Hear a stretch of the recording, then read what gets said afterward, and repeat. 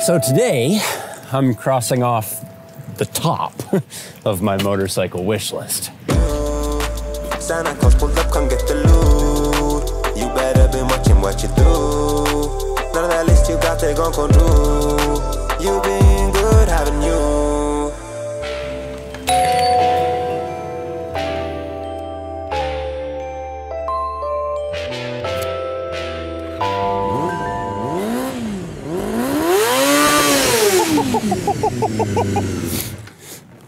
Do you hear what I hear? 20,000 RPM is a rare sound. It's like 5,000 more than a Formula One race car. Only the notes being sung by a 30-year-old toy. In its day bought for a few $1,000 and serviced by a dealership mechanic named Chad. It's just the coolest thing I ever heard.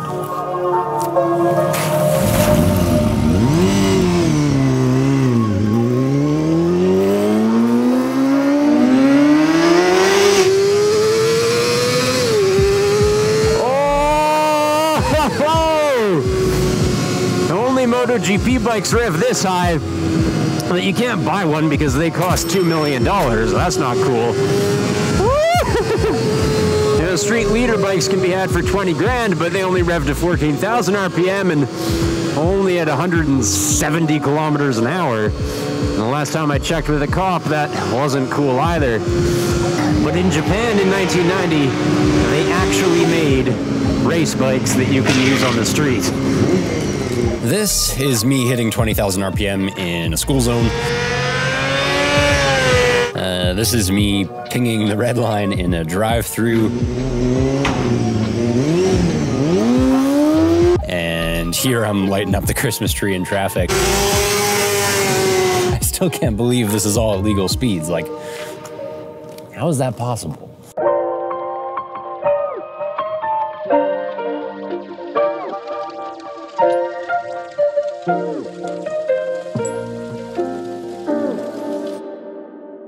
Oh, I figured it out eventually. And see, if you want your pistons to go up and down 20,000 times per minute, then they're gonna feel 7,500 Gs. Inertia will try to rip that engine apart, and the only affordable way to minimize it is to keep the pistons tiny. There are 4 of them in the CBR 250RR, each sweeping an area the size of a shot glass. And that's how it manages 20,000 RPM with a manageable 45 horsepower and 249 cc's. A quarter liter, or in the hands of Japanese engineers, a super response quarter.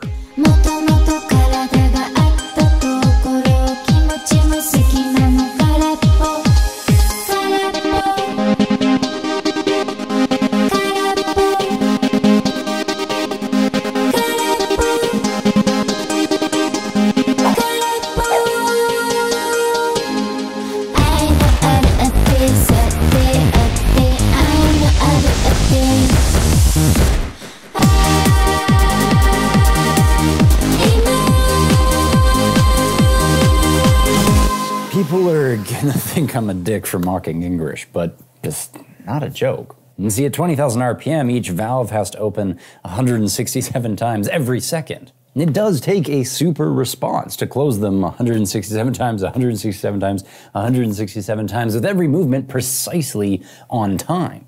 And remember, it's a 34mm stroke with 11.5 to 1 compression. On top dead center, the space above each piston would be like the width of this ginger snap. And even a simple cam chain would stretch minutely off timing and allow the pistons to beat the valves to death. And hence the intricate gear-driven system. And the engine is like an orchestra. It's extremely complex, but when every part is perfect, it plays perfectly.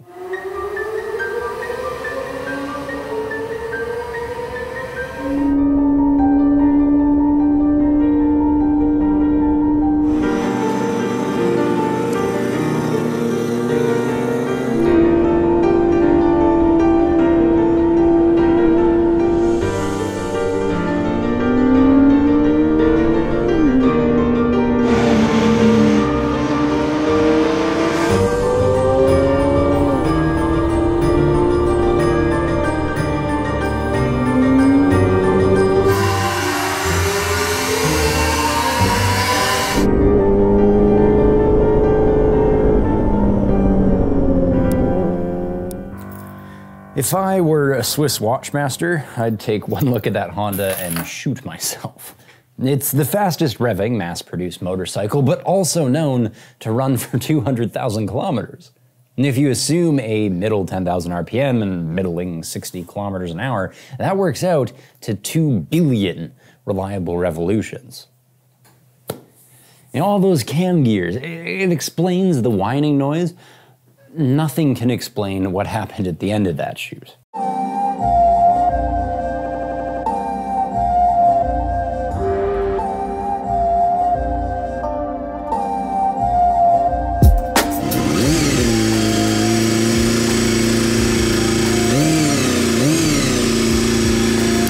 Do you hear that whine?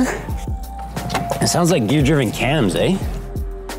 The things to shoot, I see a aluminum twin spar frame for rigidity.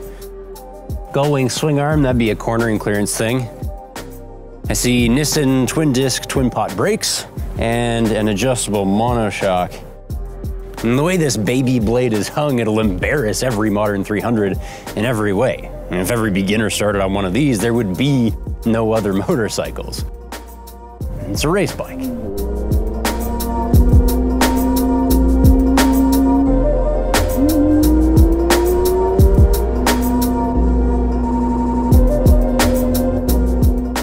I asked a buddy of mine who was a teenager in Japan in 1990. He said all the cool kids street raced every day.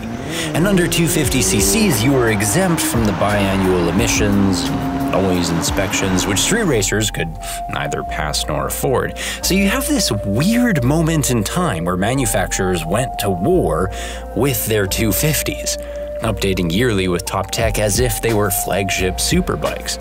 The result is this rare ride. And most motorcycles top out at 8,000 RPM, but this one won't even move my ass for less than that. It only really gets going at 14,000. So I'm tap dancing on that 6-speed close ratio gearbox. And my morning run to McDonald's becomes a Moto 3 race to McAdam's.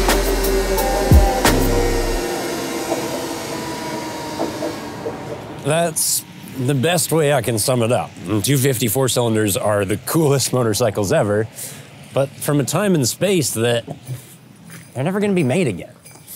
Man, I wish all our videos didn't end this way. Dude, look.